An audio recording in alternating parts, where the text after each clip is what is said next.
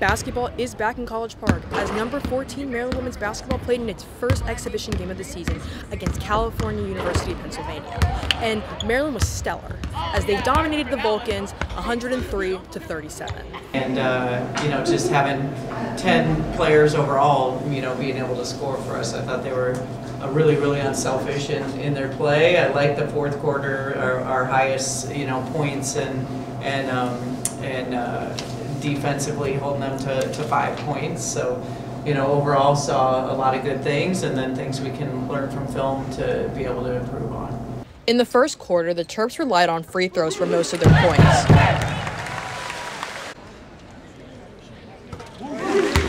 But after a Brene Alexander two-pointer, the Terps were able to gain control.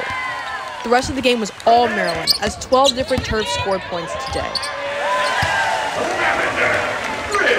Freshman Riley Nelson showed out in her game debut. She led the team today, scoring 23 points.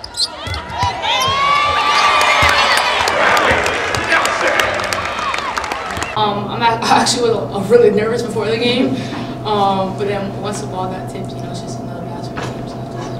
So the Terps were stellar on defense and rebounds.